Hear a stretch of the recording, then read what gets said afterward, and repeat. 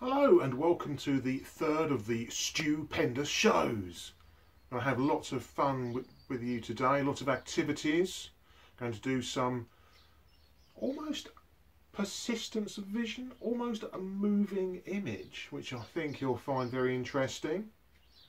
I'm going to show you my technique for how to do some super cartoon drawing. Hopefully you'll get a lot of fun doing that. And of course our magic trick is going to this week involve this card. I'm going to see if we can show your adults how we can put this card maybe over your head, but actually over a much larger object than this card itself. So let's get on and get the first activity on the way. So for this first activity today with the moving image or persistence of vision, what we're going to try and do is get two images and merge them together. This is something that you will need: some paper, you need a pencil, a pen, a ruler,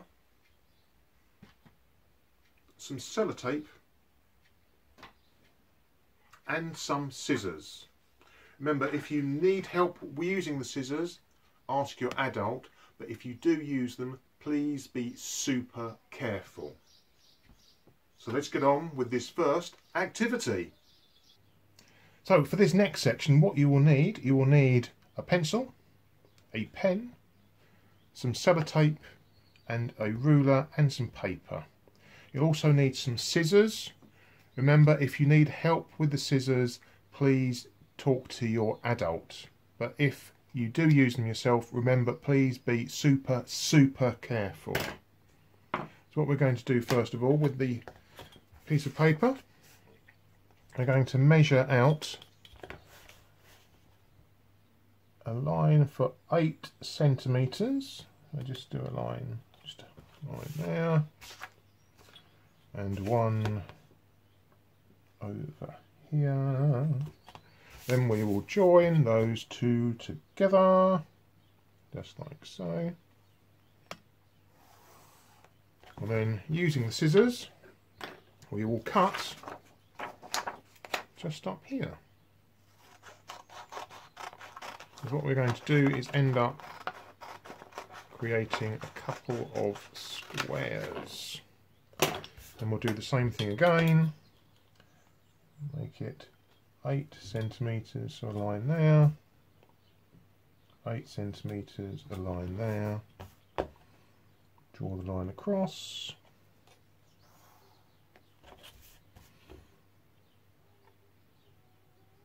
eight centimetres there and there, and draw the line across again. And then all we do, we cut those into 2 squares. They don't have to be exact, but just as close to being the same as possible. What we're going to do now is to draw a picture on it. Now you want to draw this as much in the middle as you possibly can. So what we're going to do here, what shall we draw? I think what we shall draw is a bird. So I'm going to draw a little bird. Now I'm using a dark pen so that when we do the second part of the drawing, let's draw an eye. Not the best bird I've ever drawn. Give him a pupil, a couple of legs there. There we go. It needs to be nice and dark, because what we're going to do now, we're going to put the other square over the top. And I'm not sure if you can see there, but I can see the image of the bird under the other piece of paper. I'll just bring that up close, see if you can see it. I can see it here, that's why I've used a dark pen. You can see the image there, and what I'm going to draw now is a bird cage. I'm drawing it nice and big so that it goes around the bird. Let's draw some bars for the bird cage there. And so now on one side we've got the bird, sorry, on one piece of paper we've got the bird, and the other piece of paper we've got the bird cage. So what we're going to do now, we're going to turn the bird over. Well, it's come through, that's quite good. And we're going to, using the sellotape, we're going to stick that to the pencil.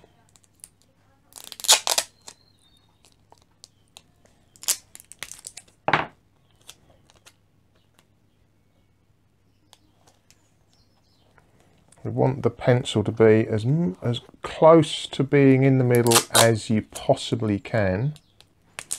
That will help when you do the bit of science that we're going to do in a moment. Yep, that's stuck on nicely. So now what we're going to do, we're going to take that part of the bird cage, and we can't stick that to the pencil, but what we can do, we square that up, we can stick that to the other side of the paper. So we're just going to do that there, and we're going to do that. Oh, just be careful when you put it on, make sure it's squared up nicely. And there. That's nicely squared. Stick that on. And then just put it on the other sides, bits, the other parts, the other corners, that's the word I'm desperately trying to say. I feel a bit silly. So just put it on the corners there. And so what we can do now, so we've got the bird cage on one side, the bird on the other. Now if you put this between your hands like this, and then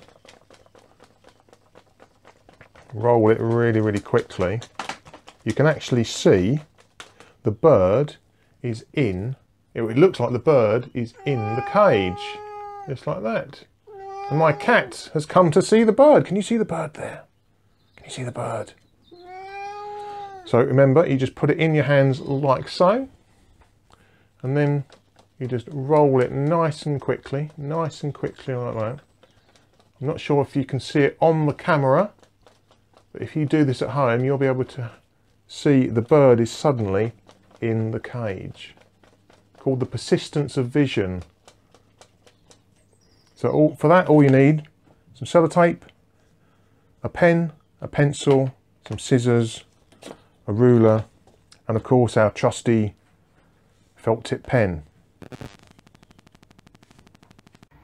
So this is my son Alex, and Alex is going to show you, do you want to say hello? Hello. Alex is going to show you the special persistence of vision moving image. Can you see that? I'll just go a bit closer. That's it. Keep spinning it. I think that's. Hopefully you can see that on camera now. Thank you, Alex. That's really good. And for this second activity, what you'll need is some paper, a pencil, a pen. You want something similar to a biro, or at least a pen that dries quickly, and an eraser. So what I'm going to show you is my technique for how I got my cartoon drawing better than it was. And this will hopefully help you a great deal, because we'll start off by drawing an outline in pencil of the particular shape, and then colour it in, well, draw over it rather, in pen, and then we can rub out the pencil lines afterwards. But let me show you what I mean. So let's get on with the drawing. So for this little activity, what you're going to need are a sheet of paper, a pencil. I'm using a propelling pencil here, but any pen or any pencil you've got will do. You need a pen and a rubber or an eraser. So what we'll do first of all is I'm just going to show you a technique that you can use to draw a cartoon dog.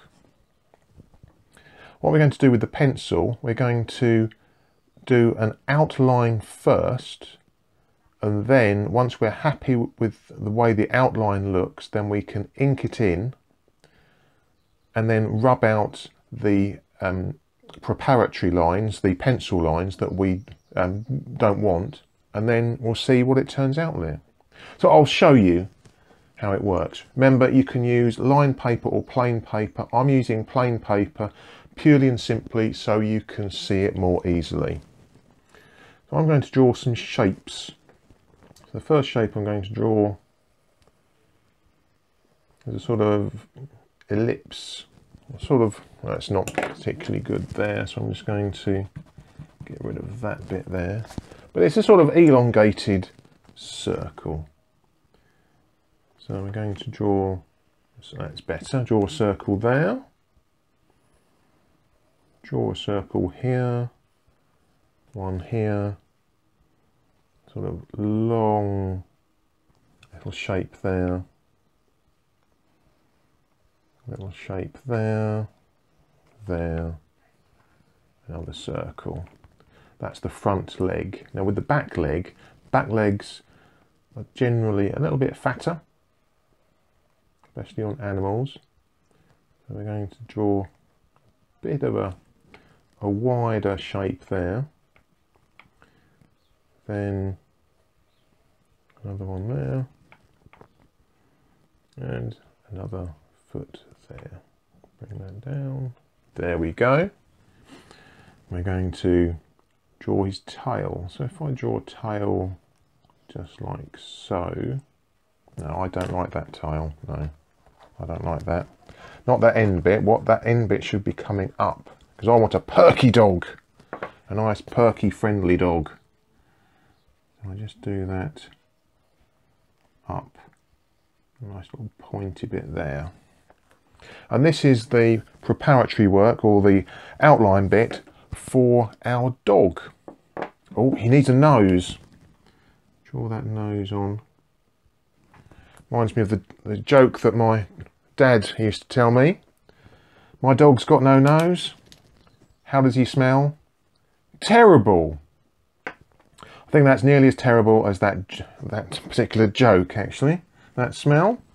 So what we're going to do, we start off by the nose.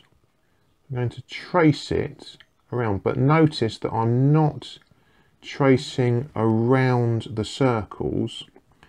I'm going to carry on and not actually, so if you go up there, so you're not going round, you're just tracing around the shape that you've made. It doesn't matter if it doesn't go exactly on the pencil lines. I'm going to draw these legs next. There we go. That's not the same shape as this one here, so I'm just going to rub that out. It's slightly flatter at the bottom. That's it, that's better. So then we'll do that bit there. Put some claws on. We'll do the front leg as well. And then the other foot. And then up there. We can fill in the other lines just here. We do that nose. And bring that round there. Notice I'm not going up there, it's just the general outline. Oh, I need to draw that ear. Draw a slightly longer ear, not quite as fat. And then round there. I think, oh, let's fill in that nose. And of course he needs an eye. Needs an eye to see. I do a little mouth there. With a few whiskers. Just like so. Let's give him a nice friendly eyebrow. So now we've done that little bit, all we need to do is wait for the ink to dry, and then we just rub out the pencil lines.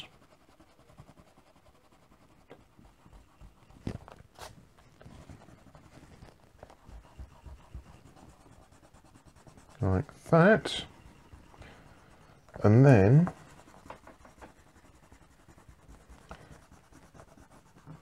that'll be perfect.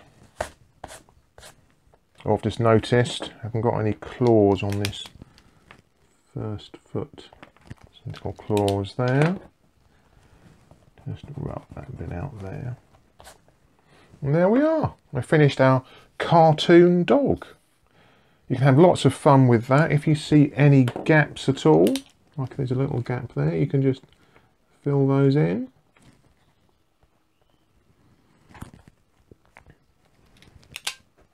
So you can have lots of fun drawing your own cartoon dog. Remember, use the pencil first of all. If you're not happy with the shape, just rub it out and change it. Then you too can draw a nice little dog like this. And if you do, you can always let me know. You can send me pictures. If you send them to facebook.com/stupendousfun and send me a message, and then we'll see if we can be amazed by your super pictures. And now it's time for the secret magic that I'm going to show you this week. So this week you'll need a piece of card. Card is better than paper so that it doesn't rip. So any piece of card. This particular card is 8 centimetres by 13 centimetres, so anything similar to that. And you also need again some scissors. Remember, you might need some help with the scissors. If so, ask your adult. If you do use scissors, please, as always, be super careful. So, like I said, for this trick, this is a bit of magic as well, as you know. You'll need a piece of card. Card's probably best because it's easier to cut and it's less likely for things to tear. And what you want that to be is roughly a bit of card, maybe 8 to 10 centimetres wide, and maybe say 13 to 16 centimetres long. And you need some scissors. You might need help with the scissors. If you do, ask an adult. If you're using scissors yourself, please be super careful for me. So what you do is you say to the adult, what I'm going to try and do is to fit this piece of card around, and you think of something quite large. So I've got this little container here. We'll see if we can fit this to go all the way around this container. And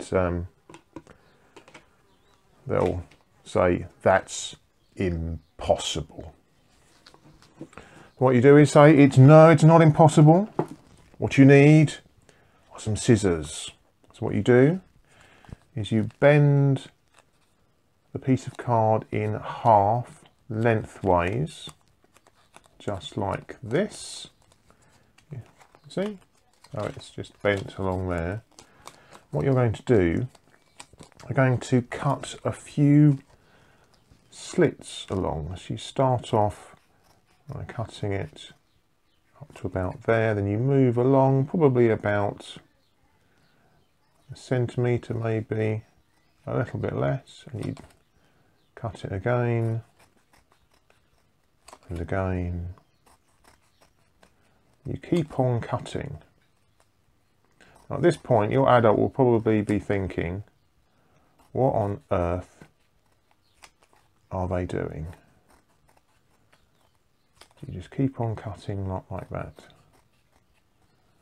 I might be thinking, this isn't going to work. You might be thinking it's not going to work, looking at me at the moment. But it might work. Then what we're going to do is turn it around. So it looks like this at the moment, but we turn it around and we start cutting from here. But what you want to do is don't cut the first one, cut the second one, and you cut it again, not quite to the end. So it looks a bit like that.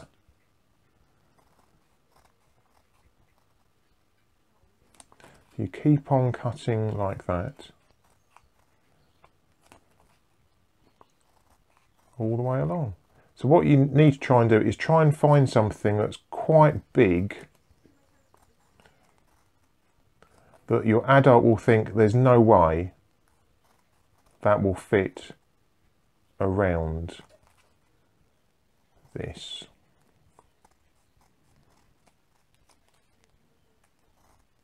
Again, this is all to do with topography.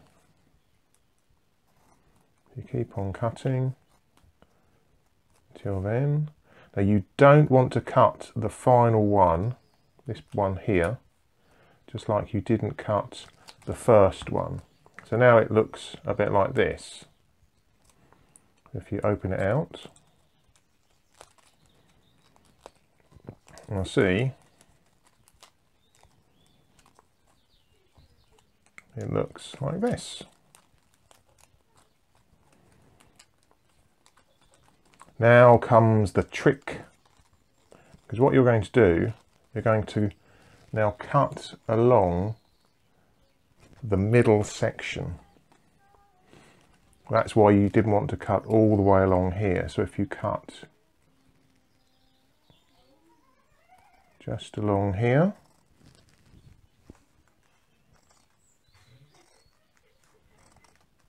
and then you don't want to cut this final section. Be very careful. Because now you can stretch it out. You see that? If we bring the box back, just put that there, you can now see that it can go all the way around the box. Now, if you had a large enough piece of card, not too large, you might be able to put that all over your head, all over your entire body. You see? You've stretched it out. Now, look how big that is. Let's show that one last time. So it goes all of the way around the box. So now, let's see if you can fool your adults. If you do, please let me know. I'd love to know if you were able to fool them. Alex, what we're going to do now, we are going to put this bit of card over your head. Yep, over your head. Okay. But what we've done, we've actually cut it to look like this. So if you stretch that out, just stretch it out, and then stretch it up there, and see if it fits over your head. There we go. all the way over his head, almost like a necklace. You look lovely. You can actually do it to the Oh, shop. well, you could actually, couldn't you? Yeah. So thank you very much, Alex. Thank you too. Well, I hope you had fun this week with the Stu Pendous Show. Lots of activities there with the moving image, with the magic, with the drawing technique. Remember, if you want to send me pictures or anything that you've done from today's show, you can contact me.